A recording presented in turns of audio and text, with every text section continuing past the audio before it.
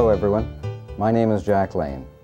I'm the 2011 President of the London and St. Thomas Association of Realtors, LSTAR as we call it. We're one of Canada's 15th largest real estate organizations. We have over 1,500 Realtor members serving Middlesex and Elgin counties, a trading area of over 500,000 people.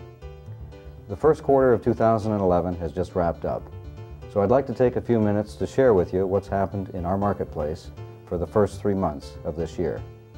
But first, a little background. As you can see, the first decade of the 21st century was a good one for real estate in our area, with more ups than downs. In fact, 2007 was our best year ever. And then came the global financial meltdown in the fall of 2008, followed by what some have called the Great Recession. But even then we did pretty well. 2008 turned out to be the 4th best year on record, although most of those sales took place before the recession hit. A downturn followed. From early 2009 to October of that year, the market's performance was tepid. Then beginning in October of 2009, the market began to rally, and we had some pretty good months. October 2009 through to May 2010, before the numbers softened again. Even with that bit of softening, we managed to pull ahead of the previous year. That brought us in line to where we were in 2002 and 2003, which were both very good years for real estate in our market. Now, we can't avoid a drag in our economy when our largest trading partner, the United States, finds itself in trouble. However, we can be grateful that we've come through a tough time relatively unscathed. So what about the first quarter of this year? How did real estate perform? Year-to-date sales for the first quarter were slightly down overall. The story told by the graph is pretty straightforward. Sales for the first quarter peaked at their second highest level in 2007, took a hit in 2008, nosedived in the first quarter of 2009, rebounded strongly in 2010, and are moderate so far this year. Moreover, there's been an increase in the sales month over month in 2011, with January posting 428 units sold, February 552, and March came in strong at 809. This is due in large part to seasonal factors, but the fact that sales each month are on par with early years points towards a market in recovery. Now, if sales are on track, what about product or listings?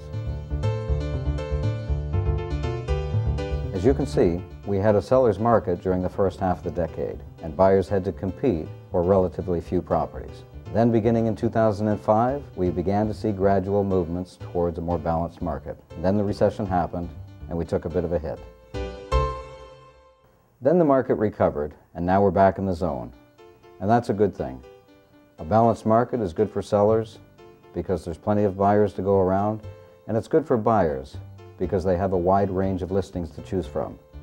And it's also good for our local economy, which benefits greatly from a robust housing market. The interplay between supply and demand is one way to determine a market's health. Another is the average house price.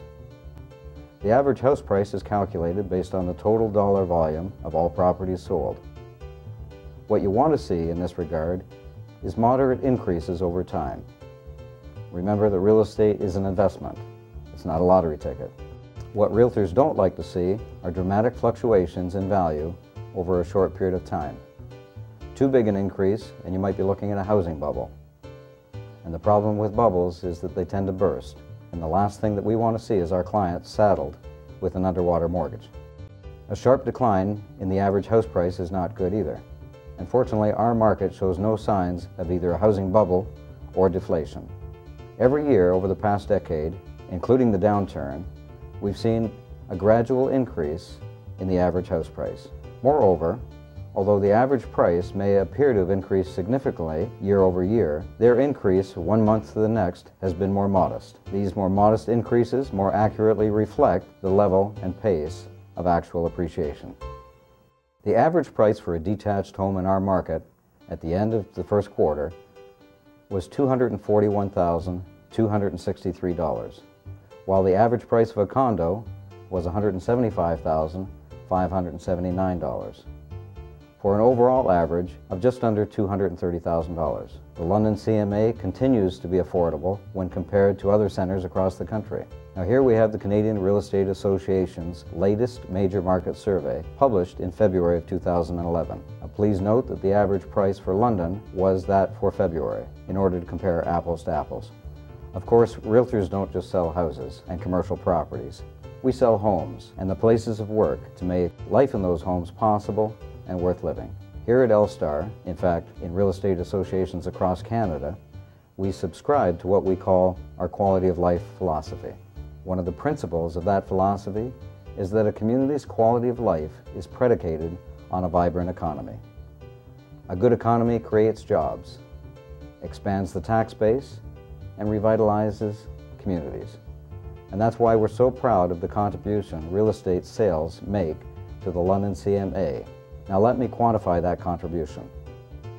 According to a recent study prepared for the Canadian Real Estate Association by Altus Group Economic Consultants of Toronto, a total of $46,400 in ancillary expenditure is generated by the average housing transaction in Canada over a period of 3 years from the date of purchase.